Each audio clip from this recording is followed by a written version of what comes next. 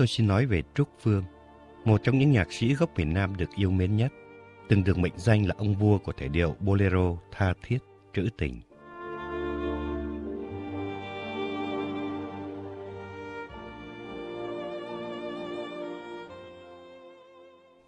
Trúc Phương tên thật là Nguyễn Thiện Lộc, ra chào đời năm 1939 tại xã Mỹ Hòa, quận Cầu Ngang, tỉnh Trà Vinh, tức Vĩnh Bình, một xứ chùa tháp thu nhỏ ở vùng hạ lưu sông Cửu Long. Về năm sinh cũng như ngày qua đời của Trúc Phương, hiện nay vẫn còn những nghi vấn. Trong khi Bách khoa toàn thư Wikipedia trên Internet và Nguyễn Đình Toàn, tác giả cuốn Bông Hồng Tạ Ơn, cho biết Trúc Phương sinh năm 1939 và mất năm 1996. Trúc Phương được mô tả là một con người kín đáo và cô đơn trong giới nhạc sĩ. Rất ít người biết về con đường đã dẫn đưa ông tới với âm nhạc. Người ta chỉ được biết vào năm 18-19 tuổi. Ông sinh hoạt văn nghệ với Ty Thông tin Vĩnh Bình một thời gian ngắn, rồi một thân một mình lên Sài Gòn lập nghiệp. Tại Hòn Ngọc, Viễn Đông, vào khoảng năm 1958-59, Trúc Phương sáng tác 2 ca khúc đầu tay, Chiều Cuối Tuần và Nửa Đêm Ngoài Phố, và đã nổi tiếng ngay qua tiếng hát của Thanh Thúy.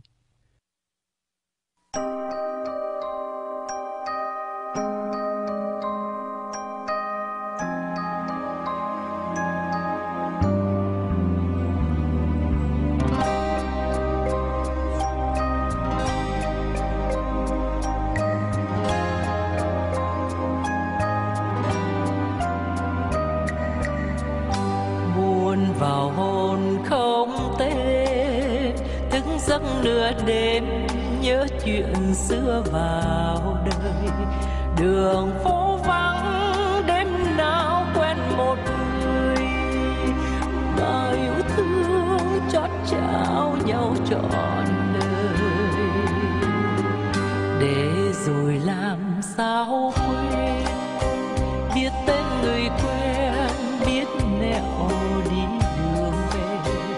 và biết có đêm nào ta hẹn hò để tâm tư những đêm ngủ không yên. Nửa đêm lạnh quá tim, giữa đường phố hoa đèn, có người mãi đi tìm một người không hẹn đến, mà tiếng bước buồn thêm, tiếc thay thoại cống tôi. Phố đà vắng thưa rồi, biết rằng chẳng duyên thề, để người không gặp nữa về nỗi giấc mơ xưa. Ngày buồn dài lê thế, có hôm chợt nghe gió lạnh đâu tìm về, làm sét bước qua sóng len vào hồn, làm khô môi biết bao nhiêu lần rồi. Đời còn nhiều bâng khuâng, có ai vì thương góp nhặt tâm tình này, người sắp đến cố nhắn muôn nụ cười, và xin ghi kỷ niệm một đêm thôi.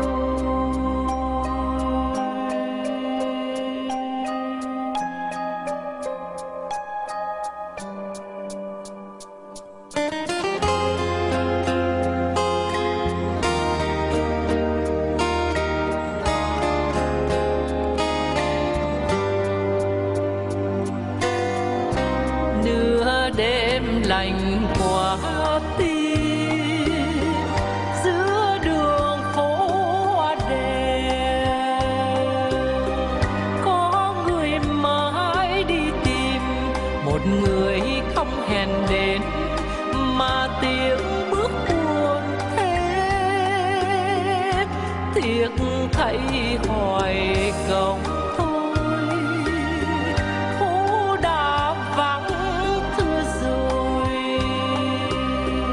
Biết rằng chẳng duyên thề, để người không gặp nữa về nỗi giấc mơ xưa. Ngày buồn dài lê thê, có hôm chợt nghe gió lạnh đầu tìm về, làm rét mướt qua sóng lên vào hồn, làm khô môi biết bao nhiêu lần rồi. Đời còn nhiều bâng khuâng, có ai vì thương góp nhạc tâm tình này, người sắp đến cố nhân muôn nụ cười, và xin ghi kỷ niệm mồ đêm thôi, và xin ghi kỷ niệm mồ đêm thôi, và xin ghi kỷ niệm mồ đêm thôi.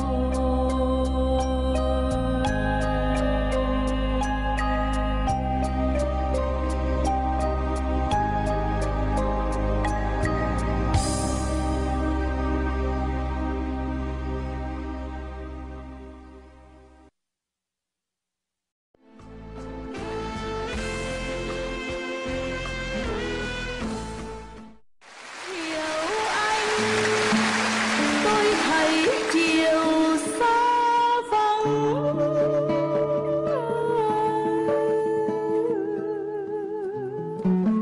dù vạn người đi phố dập dìu, cành hoa tím dài phai màu nặng, hàng cây lá rủ đừng buồn thiếu.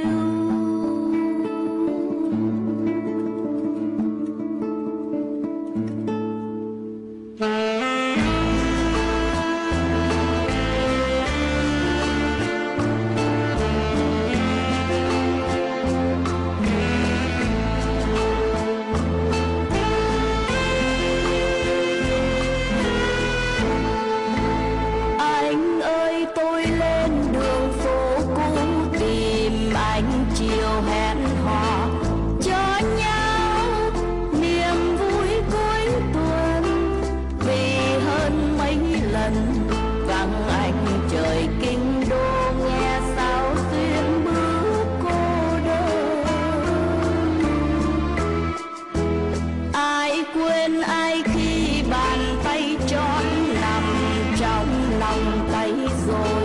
Anh ơi dù hai chúng mình mộng xưa khó thành, biết nhau chiều hôm nay xin nhớ mãi về sau này. Ghi vào đời hình bóng một người, đôi lúc chân mơ dày khua lối nhỏ,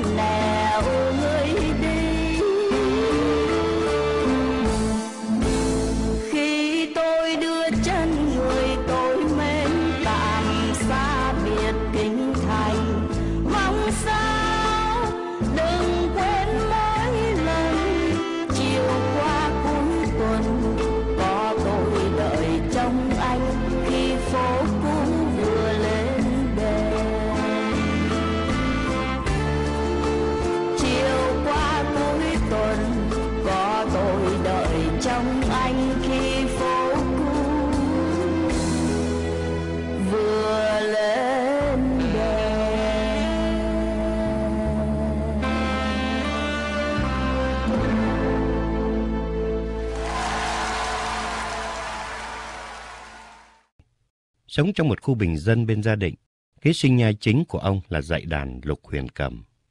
Có thời gian ông còn lập một ban nhạc bỏ túi để đi lưu diễn ở Biên Hòa, Long Khánh, Vũng Tàu. Năm 1960, Trúc Phương sáng tác bản Tàu Đêm Năm Cũ.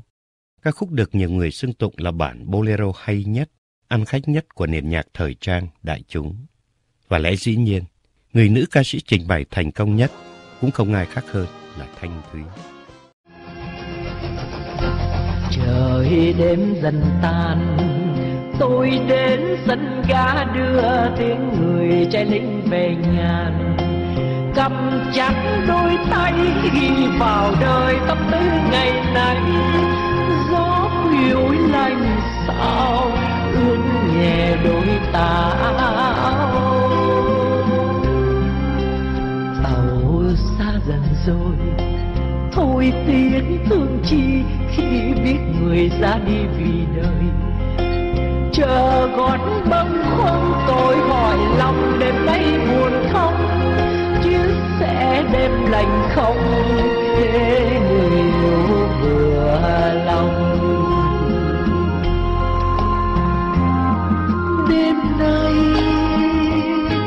lặng nghe gió lùa qua phố vắng, chẳng dám về xa xăm. Trong giây phút này tôi mơ ước sao nắm trọn vào tay nhau. Ngày tháng đợi chờ, tôi đến sân ga đợi tiếng người trai lính ngày nào. Tàu cũ năm xưa mà người tình biến khu về chưa, chẳng để tôi chờ nghe tiếng tàu đêm tìm về. Nhạc của Trúc Phương thường buồn, rất buồn. Trong số hơn 30 ca khúc phổ biến của ông, hình như chỉ có 2 bản vui.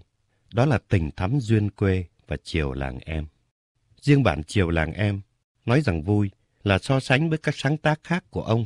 Chứ thực ra, bản này tuy có nội dung êm đềm, trong sáng, nhưng giai điệu của nó cũng man mác buồn.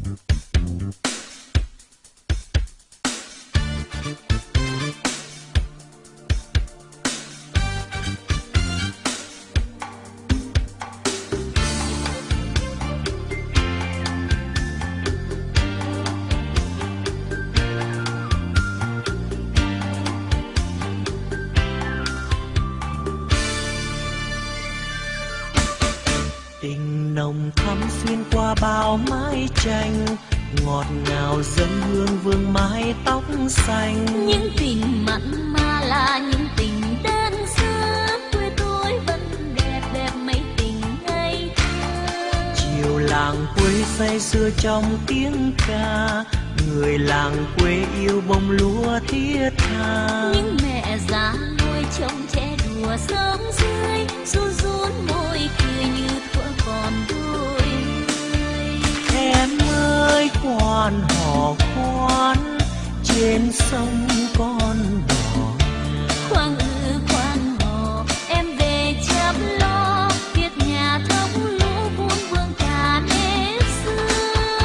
Em ơi quan hò khoan, lúa chín tô mồ hôi.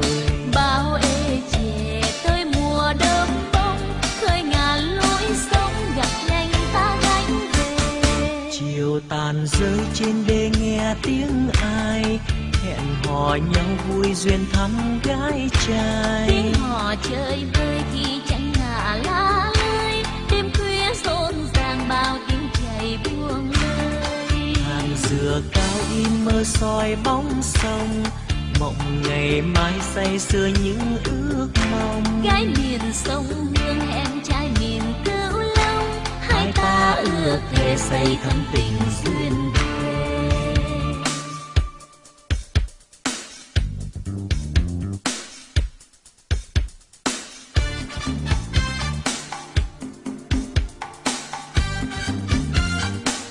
Em ơi em có mệt không? Mệt thì có mệt đó, nhưng mà sao em thấy vui quá à. Vui cái gì vậy? Vui tại vì có anh đứng bên cạnh đó, làm em khỏe làm sao. Anh à, hình như lúa năm nay mình trúng đó. Sao mà thơm phức à. Em ơi quan hò khoan, trên sông con đò. Khoan hò, em về chăm lo, việc nhà thống lúa vuông vương cả nếp xưa. Em ơi quan hò khoan, lúa chín tô mồ hôi. Bao ê chề tới mùa đơm bông, khơi ngàn lối sông gặp nhanh ta gánh về. Chiều tàn rơi trên đê nghe tiếng ai, hẹn hò nhau vui duyên thắm gái trai. Tiếng hò chơi vơi thì chẳng ngả lá lơi, đêm khuya rộn ràng bao tiếng chảy buông lơi. Hàng dừa cao im mơ soi bóng sông, mộng ngày mai say sưa những ước mong. Gái miền sông hương hẹn trai miền Cửu Long, hai ta ước thề xây thắm tình duyên đời. Hai ta ước thề xây thắm tình duyên đời. Hai ta ước thề xây thắm tình duyên đời. Hai ta ước thề xây thắm tình duyên đời.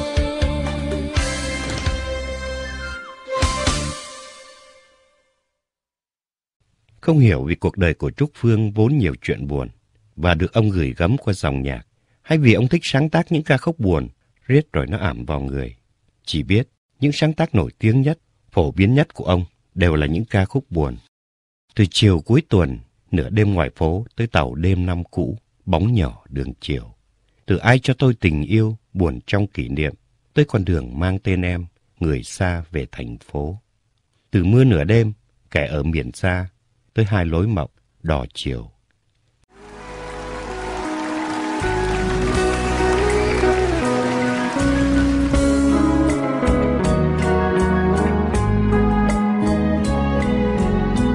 Ai biết ai vì đời cùng ngược xuôi chung lối mòn. Ngày anh 20 tuổi, em đôi tám trăng tròn. Đêm lạnh còn trắng đơn gối lẻ, chưa buồn khi cánh vắng khẽ đôi mi. Cho đến hơn một lần tuổi trẻ như qua mất rồi, ngày tim lên tiếng gọi suối tôi mến một người. Tâm tình chiều nào trên phố nhỏ, khi về lưu luyến mãi phút hẹn hò. Bao thương nhớ từ độ anh vui bước quân hành, nửa năm anh viết lá thư xanh bảo rằng sẽ về phố phường, ngừng rơi nước mắt nữ thương người tôi thương. Tôi đến nơi hẹn hò đường chiều nghiêng nghiêng nắng đổ, bàn tay thon ngón nhỏ đặt tay dáng sông hồ.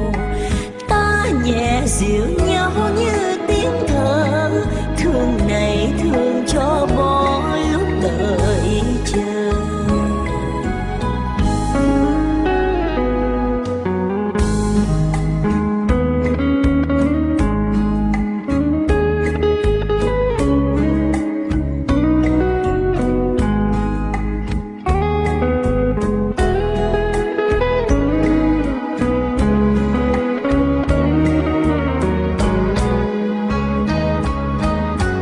Bao thương nhớ từ độ anh vui bước quân hành, nửa năm anh viết lá thư xanh bảo rằng sẽ về phố phường, ngừng rơi nước mắt ước thương người tôi thương.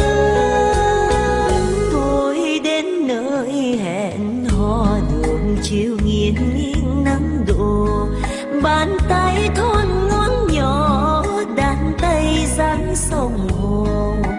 Ta nhẹ dịu nhau như tiếng thở, thương này thương cho bỏ lúc đợi chờ. Ta nhẹ dịu nhau như tiếng thở, thương này thương cho bỏ lúc đợi chờ.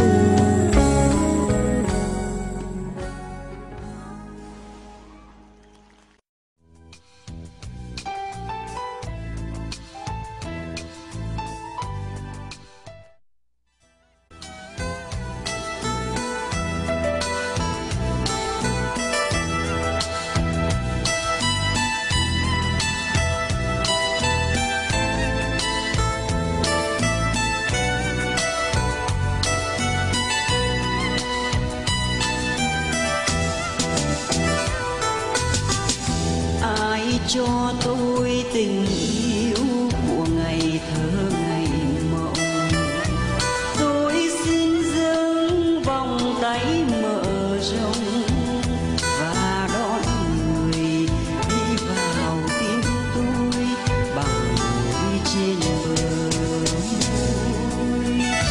Nhưng biết chỉ là mơ nên lòng nức nở, thương còn đi yêu thì chưa đến, tên gọi tên tình chưa độ bến nghèo mà.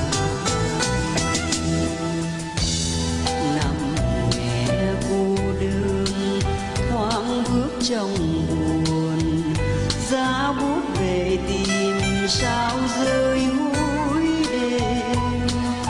Nhà vắng mang nhiều cay đắng xua hồn đi muôn. Ai cho tôi tình yêu để làm duyên nụ cười, tôi xin dâng tình tôi trọn đời. Người hỡi người xin đừng e ấp, là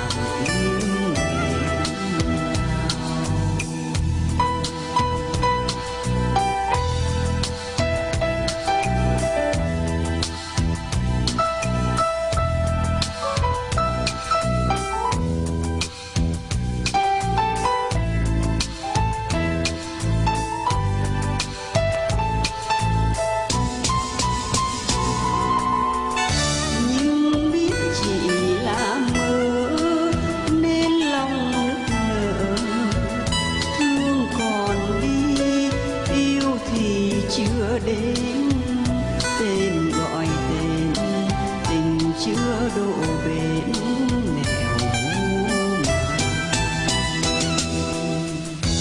nằm nghe cô đơn thoáng bước trong buồn giá bút để tìm sao rơi vui đêm nhà vắng mang nhiều cay đắng xua hồn ly buồn ai cho tôi tình yêu để làm duyên nụ cười tôi xin dâng tình tôi trọn đời người hỡi người xin đừng é ấm làm tiếng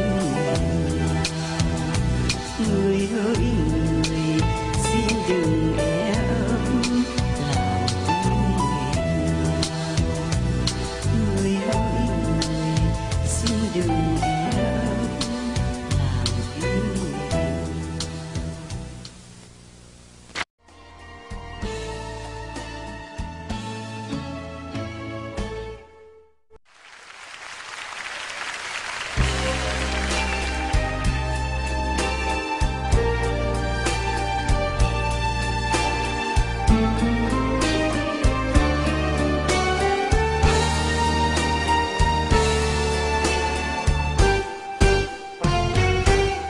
đường vào tình yêu có trăm lần vui có vạn lần buồn đôi khi nhầm lỡ đánh mất ân tình cũ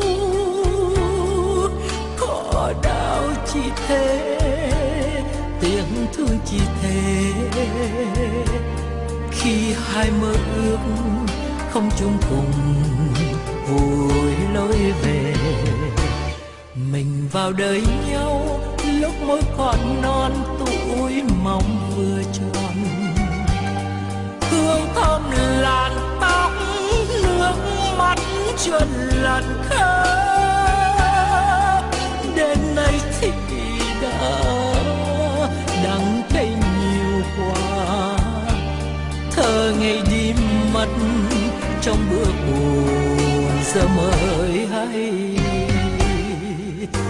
bao năm qua rồi còn gối chiếc nhẹ lòng như nỗi tiếc thương nhau rồi xa nhau rồi một lần sang giờ ấy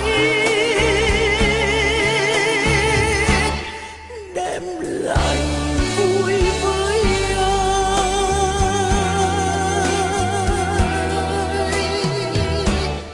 nụ cười ngày xưa chết trên bờ môi héo mòn tuổi đời đi thêm một bước chót nhớ thêm một bước nếu ta còn nhớ mặt môi người cũ xin mang theo tiếng yêu khi gọi anh với em.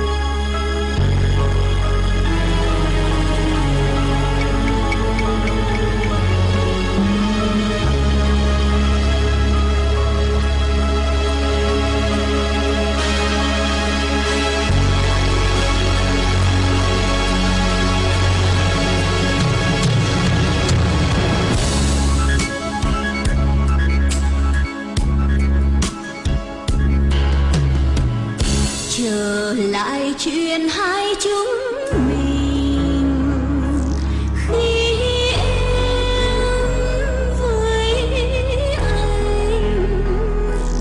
biết đam mê, tình yêu tràn trề, đường mòn đêm vắng bước chân em nhớ tên. Rồi thời gian qua lối này,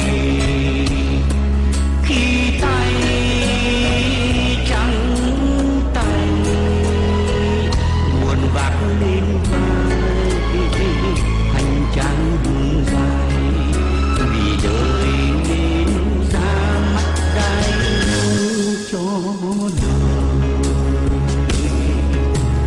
Nghe buốt giá lúc nửa đêm, nhớ đêm lửa ngút ngút lúc gọi yêu về tim.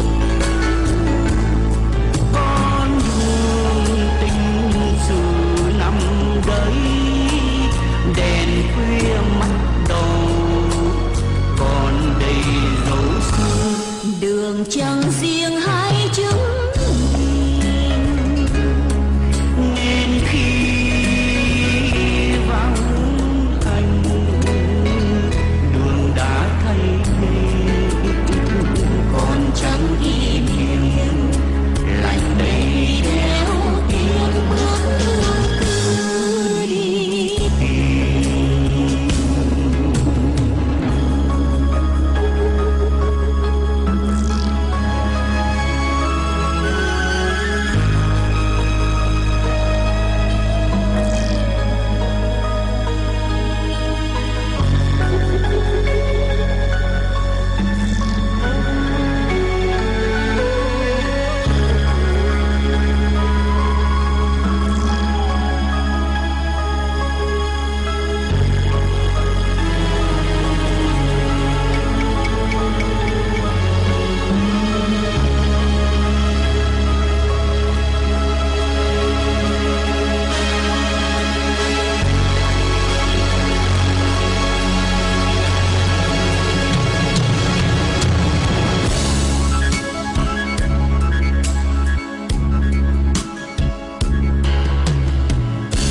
rồi thời gian qua lối này, khi tay trắng tay buồn vác lên vai hành trang dài vì đời nên ra mắt gái cho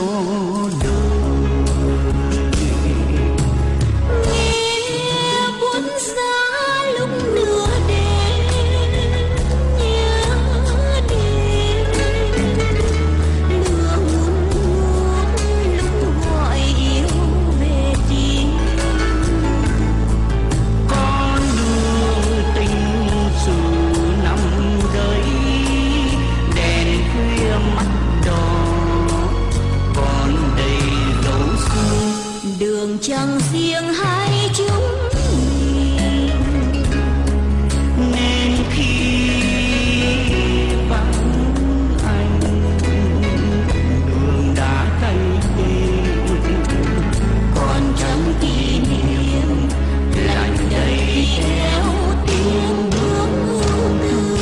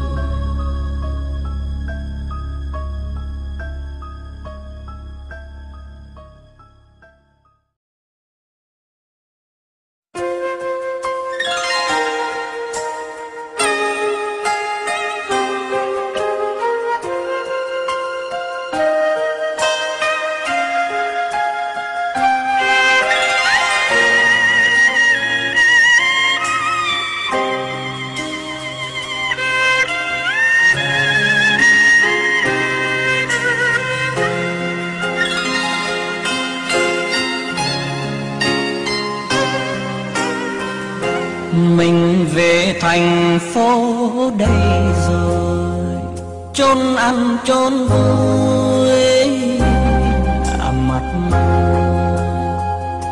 cho bỏ gian lao ngần này phép rong chơi, dấu phong sương đầy áo mà lòng nghe ước muốn lên cao.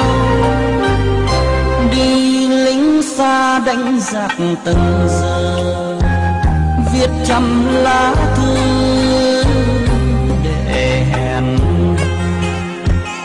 cho buổi hôm nay đời chỉ có ta thôi.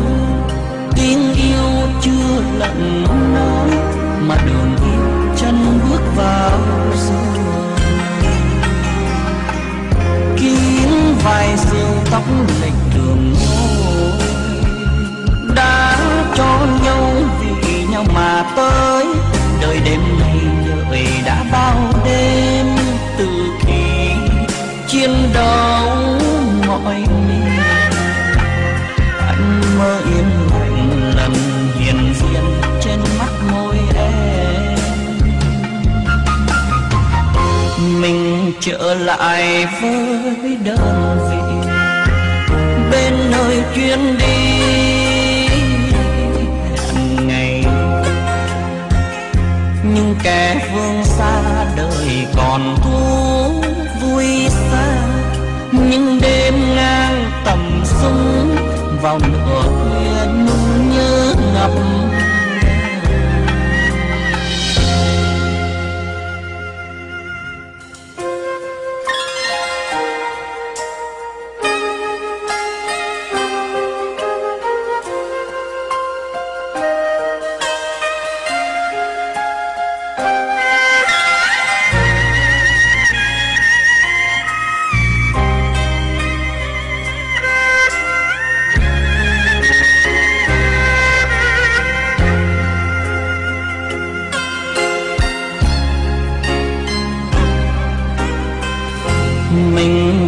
Thành phố đây giờ chốn ăn chốn vui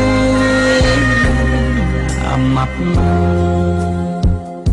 cho bỏ gian lao ngần này phép rong chơi, dấu phong sương đầy áo mà lòng nghe ước muốn lên cao. Đi lính xa đánh giặc từng giờ, viết trăm lá thư để hẹn, cho buổi hôm nay đời chỉ có ta thôi. Tiếng yêu chưa lẫn nói mà đường yêu chân bước vào rồi. Kín vài sợi tóc lệch đường ngôi, đã cho nhau vì nhau mà tới. Đợi đêm nay đợi đã bao đêm, từ khi chiến đấu mọi miền. Anh mơ yên lạnh lần hiền diện trên mắt môi em. Mình trở lại với đơn vị bên nơi chuyến đi hẹn ngày. Nhưng kẻ phương xa đời còn thú vui xa, những đêm ngang tầm sông vào nửa khuya nhung nhớ ngập. Những đêm ngang tầm sông vào nửa khuya nhung nhớ ngập. Những đêm ngang tầm sông vào nửa khuya nhung nhớ ngập. Những đêm ngang tầm sông vào nửa khuya nhung nhớ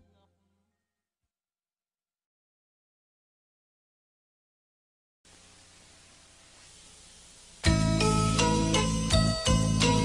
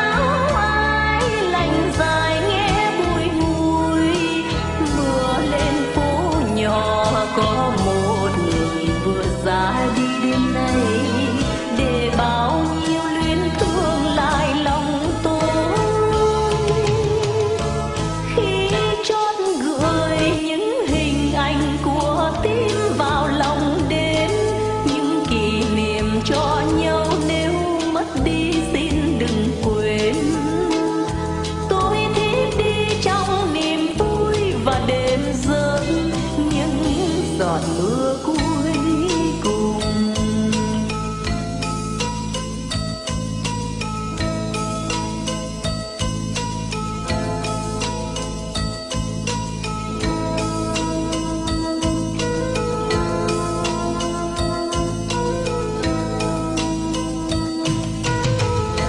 Ngoài hiên mưa rơi, mưa lạnh xuyên qua áo ai, lạnh dài nghe bùi ngùi.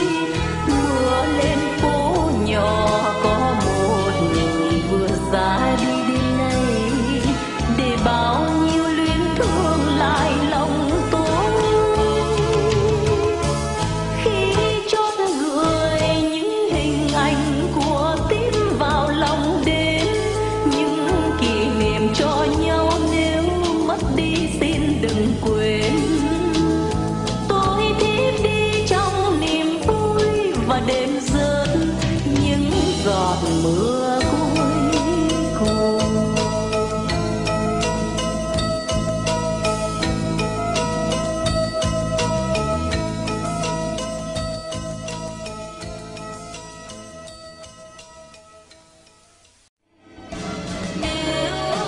Trời còn mưa chắc ngày không buồn vì đôi có em thương. Không biết tại sao đời linh gian thương thật nhiều, mà em vẫn mong vẫn mơ từ thời niên thiếu.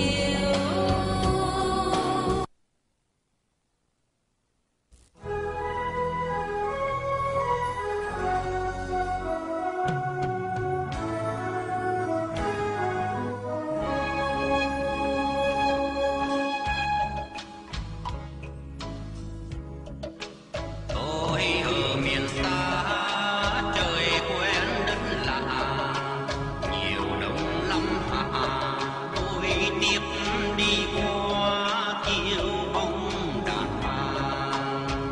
Đời không dám tới đành viết cho tôi nhạc tình sao lắm lời.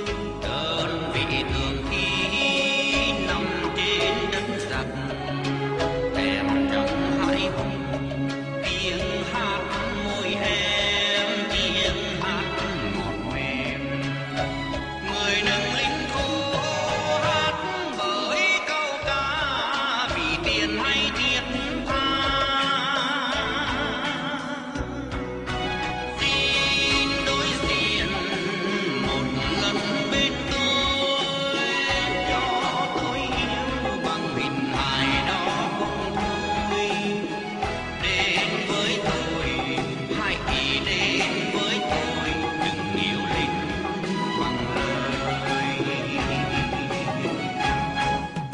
Đêm nằm miền xa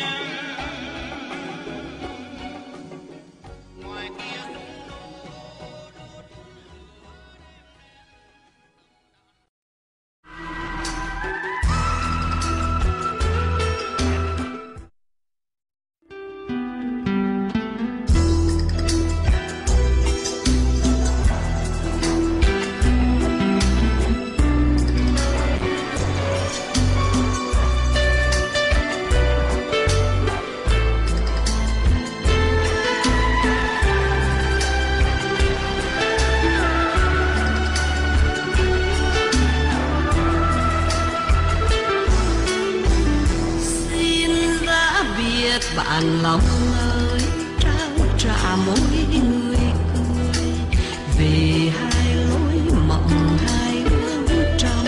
Mình thương nhau chưa chót thì chớ mang nỗi buồn theo bước đời, cho dù chưa lần nói. Nhưng nếu còn đẹp vì nhau, xin nhẹ đi vào sâu, gợi thương tiếc nhiều đau bấy nhiêu. Mình chia tay đi nhé, để chốn nào với chiều mưa gió lòng, ta dừng vui bên nhau. Bao lần đi gối mỏi chân mòn, tâm tư nặng vai gánh, đường trần cho đến nay chỉ còn bờ mi khép kín. Giấc ngủ nào quên, giấc ngủ nào gọi tên.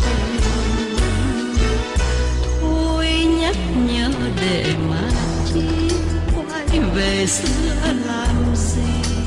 Giờ hai lối mộng hai hướng đi, niềm ưu tư tôi đêm từng bước trên phố nhỏ đau gót mềm sao dụng nửa đường đêm.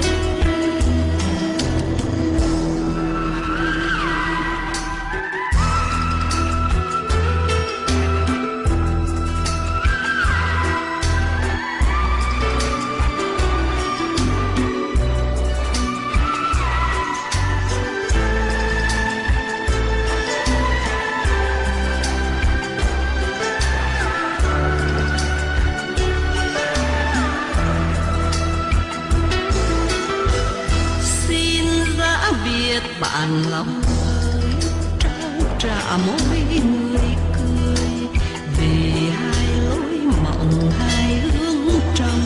Mình thương nhau chưa chót thì chớ mang nỗi buồn theo bước đời, cho dù chưa lần nói. Nhưng nếu còn đẹp vì nhau, xin nhẹ đi vào sâu, gợi thương tiếc nhiều bấy nhiêu. Mình chia tay đi nhé, để chốn nào với chiều mưa gió lòng, ta dừng vui bên nhau. Bao lần đi gối mỏi chân mòn, tâm tư nặng vai gánh, đường trần cho đến nay chỉ còn bờ mi khép kín. Giấc ngủ nào quên, giấc ngủ nào gọi tên. Thôi nhắc nhớ để mà chi, quay về xưa làm gì. Giờ hai lối mộng hai hướng đi, niềm ưu tư tôi đêm từng bước trên phố nhỏ đau gót mềm sao dụng nửa đường đêm.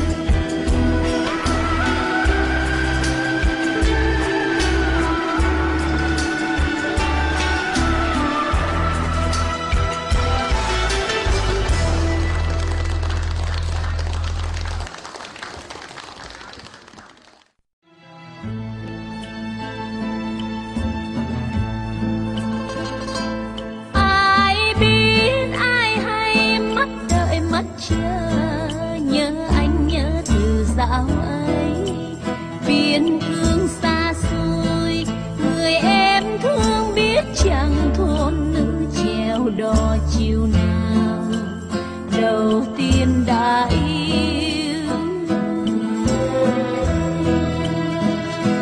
Người đi tha phương, con đò chiều nay tơ vương, mang nhiều tình thương. Sương rơi mong manh, bên sông êm vắng lành, tiếng ai du lướt nhanh. Đêm đêm mong anh với trọn ý lành.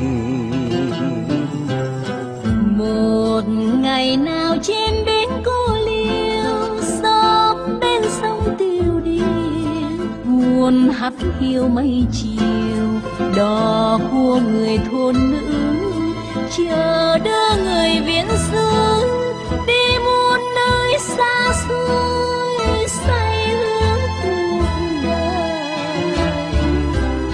Và chiều nay trên bến cô liêu, bờ thoáng sơ tiêu điều, giọng hát vui sông chiều, tình của người thôn nữ vừa trao người viễn xứ. Trên sông xưa mênh mông, đôi bóng đẹp đôi. Tình của người thôn nữ vừa trao người viễn xứ. Trên sông xưa mênh mông, đôi bóng đẹp đôi.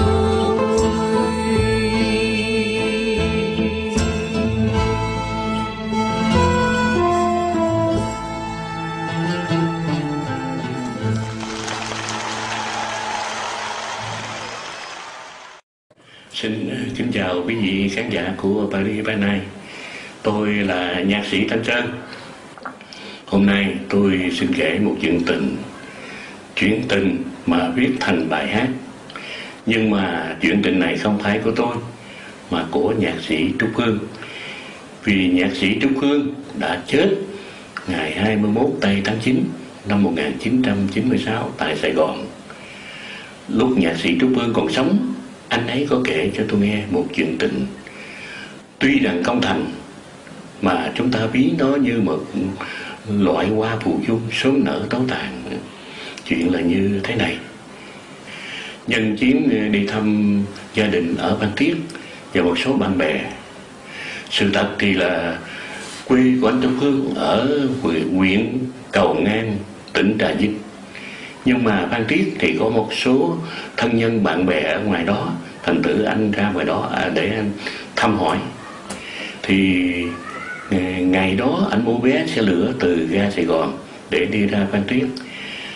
Ga xe lửa Sài Gòn lúc đó ở kế bên chợ Bến Thành.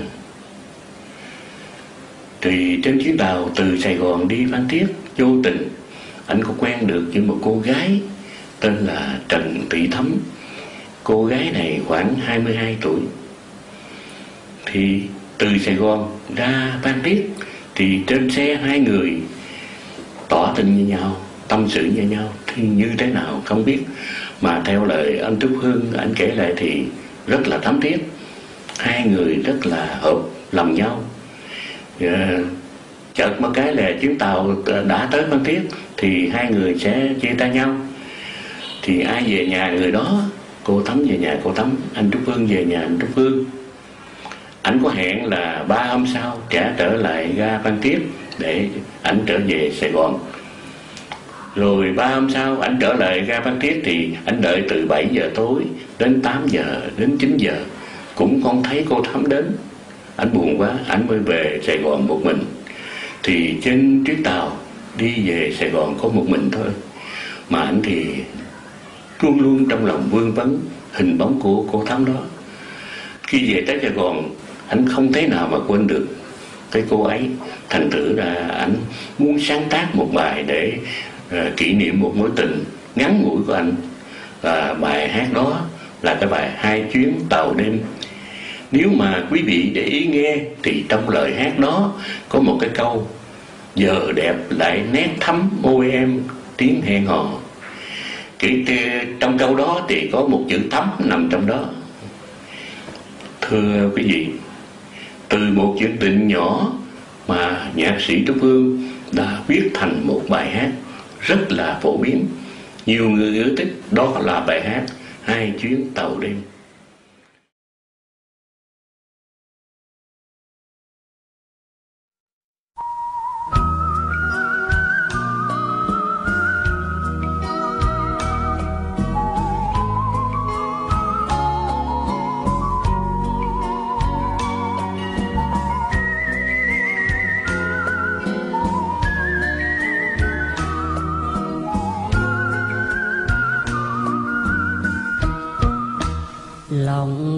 rạt rào nhớ hôm nào xuôi miền Trung, chuyến xe đêm anh gặp em. Môi em đang xuân nhưng mắt buồn ngân lệ trần. Chuyện đời sầu đắng vẫn vương đôi má dịu hiền, áo em màu thủy đậm đà vì là buổi ban đầu ta gặp nhau, nói nhau nghe câu chuyện cũ, tâm tư cho vơi bao nỗi buồn bước vào đời. Giờ đẹp lại nét thắm môi em, tiếng hẹn hò tìm lại ngày mơ. Khi chân đến quê em nắng ban mai hồn nhẹ lên khóm hoa tươi, thoáng thấy em cười vì mùa thương vừa chắp nối. Vẫn biết phút bên nhau sẽ khơi buồn một ngày về. Và cùng một tàu ấy anh về, nhưng tìm đâu tiếng đêm qua cho lòng ấm. Đêm nay cô đơn nghe gió lạnh rót vào hồn. Tàu về đường cũ tiếng hai đêm vẫn còn chờ gặp lại người xưa.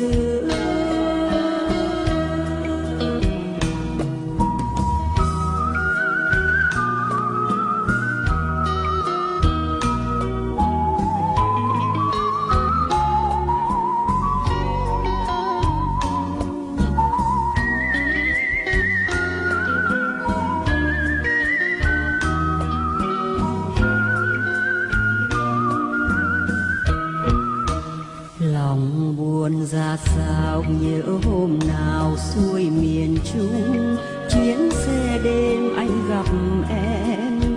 Môi em đang xuân nhưng mắt buồn ngấn lệ trần. Chuyện đời sầu đắng vẫn vương đôi má dịu hiền, áo em màu đậm đà vì là buổi ban đầu ta gặp nhau, nói nhau nghe câu chuyện cũ, tâm tư cho vơi bao nỗi buồn bước vào đời. Giờ đẹp lại nét thắm môi em, tiếng hẹn hò tìm lại ngày mơ.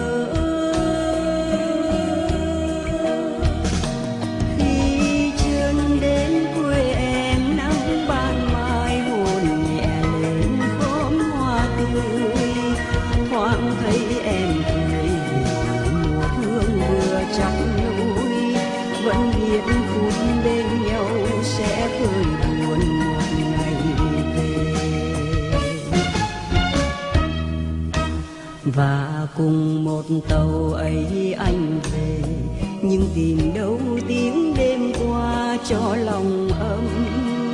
Đêm nay cô đơn nghe gió lạnh rót vào hồn. Tàu về đường cũ tiếng hai đêm vẫn còn chờ gặp lại người xưa. Tàu về đường cũ tiếng hai đêm vẫn còn chờ gặp lại người xưa. Tàu về đường cũ tiếng hai đêm vẫn còn chờ gặp lại